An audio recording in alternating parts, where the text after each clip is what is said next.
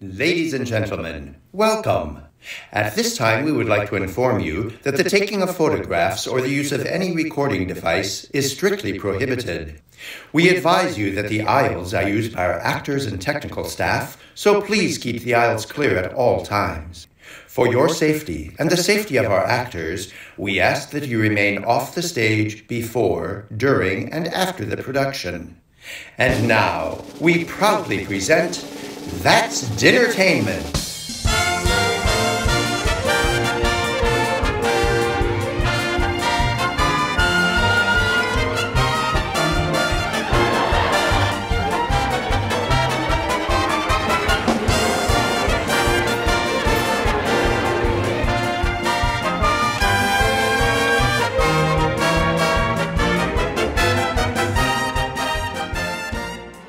Dinner theater goes back to the Greeks, Sophocles, Euripides. This is the first theater ever.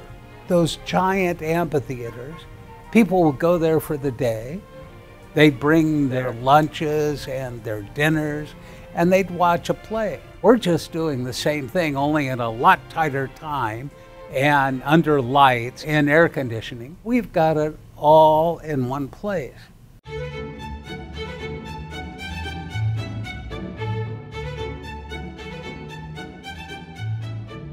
My earliest recollection is that it was in the late 60s, early 70s. The Star Theater maybe came out of going back to the old studio days. You were on contract to MGM or Warner Brothers or whatever.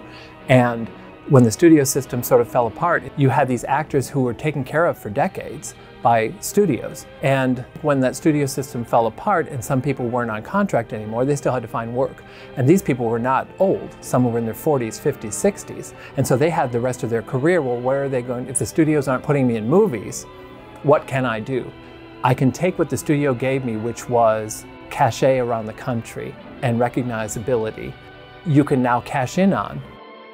Audiences were intrigued. You mean I can see June Allison, Sid Caesar, I can see the stars of Leave It to Beaver, Gilligan's Island, Ann Miller perform here?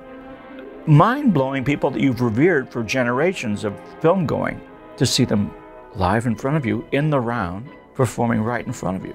That's an experience unto itself. So that was a huge success. That ran out in the mid-'80s when it started to financially waver. The old stars were dying off. And so they realized, well, we got this audience base now, so maybe we don't need to have stars.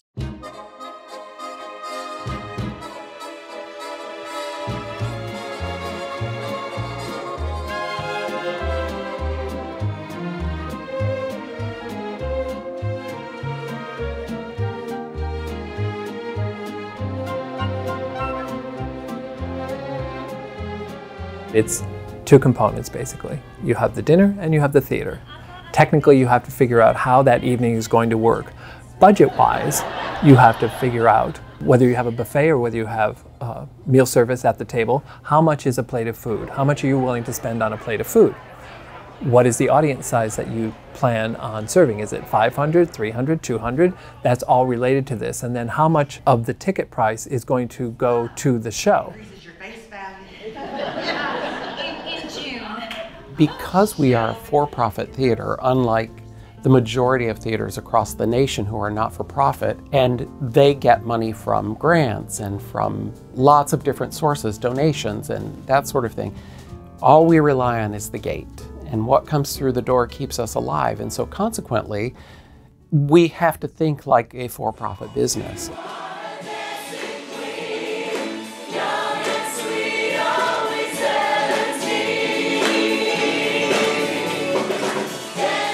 The difference is between like a regional theater or a community theater or college theater is that the dinner theater is open 52 weeks a year and they do 8 shows a year plus concerts on the days off and children's theater on top of everything else.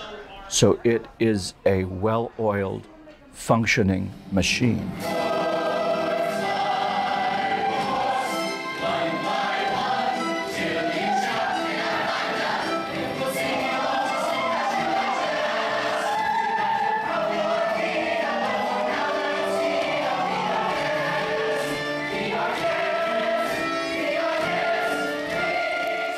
I think that for me, the thing that's most unique about dinner theater is sort of the community that it creates. What's your favorite part about coming here?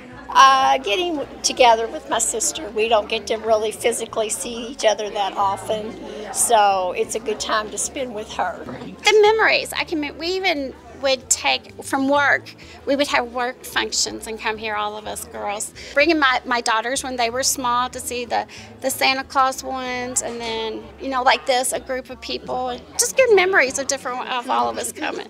The food. I think that paradigm of relationship with the people on stage and that special bond between an audience member and a certain performer or a group of performers probably happens at any theater where you use those performers more than once and the audience comes back more than once. What you're doing is you're bringing the audience and the actor to a place every, 8 weeks. Who sees family? A family reunion every 8 weeks. That doesn't happen. So when you really analyze it, you're seeing friends every 6 to 8 weeks. And I think it's almost impossible for that bond not to happen. On that bread basket. Again, my name is Dickie. If there's anything you need, please let me know, okay? Enjoy yourselves. What do you think it was? A lot of people I think I said Vicky. Well, I thought it was Sticky. Sticky? You can call me Sticky if you want. What's been going on? It's a doozy, makes you woozy. It's the new phenomenon. It's funny being a resident actor in an established theater for decades. You can't go to Target and go unnoticed. It's weird. I know. I'm famous in Clarksville. It's a big deal. But these people invested their time and their effort. They've celebrated birthdays seeing you perform, anniversaries, and they've bought season tickets for decades, and you've become part of their lives. For them to get to know me and see me at the grocery store, or taking my kids to swim lessons and having the coach be like, oh, I saw you in a show last weekend. And it's so great because they feel ownership over the theater because they know us, because they know we're part of the community and that we're going to the same grocery store and we're taking our kids to the same things. Also, they're patrons, so it's like they're getting to be up on stage too because it's people like them. It's a mess.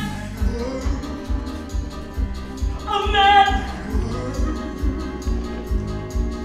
Well, what makes sense may... We've had people come in here, grandparents, parents, and kids. So I've got 3 generations of people watching like a Mary Poppins. And then when grandma moves into the home, we've got 2 generations, but the kids remember. There's lots of ways that children's theater is beneficial for our main stage. The first way is, well, for one thing, inspiring kids, showing them really great theater at a young age, because then they get hooked. So eventually, they could be our audience of the future, the little ones. Never you worry and never you mind as this friendly contest begins. You bring parents in who maybe are not spending money on themselves because they're young parents and all they're doing is spending money on their kids, and they bring them in to see Alice in Wonderland on a Saturday morning, and they have such a great time and they see what we do here. So immediately you might sell more tickets because you have parents who are like, you know what, this is great. We get to eat, we get to hang out, we get to see great theater. And then you also, I remember the first show that I saw that I was like, I want to do that. So you're creating the next performers. So it's for so many ways we are creating a pipeline to successful theater.